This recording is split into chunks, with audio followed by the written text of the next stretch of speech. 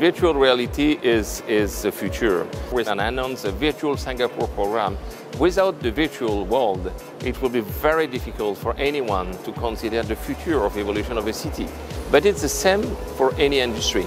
If you look at the future of a car, if you look at the future of an aircraft, the virtual world is one way, to embark everyone to imagine that the future will be better.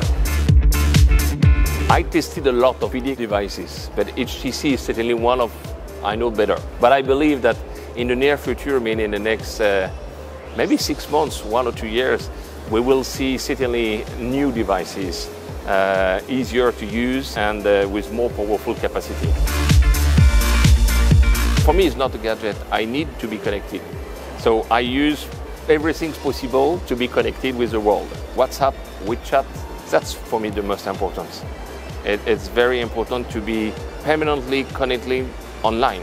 My dream is to have some, semiconductor in my head and to connect directly with this. No, I'm joking, but certainly in the future.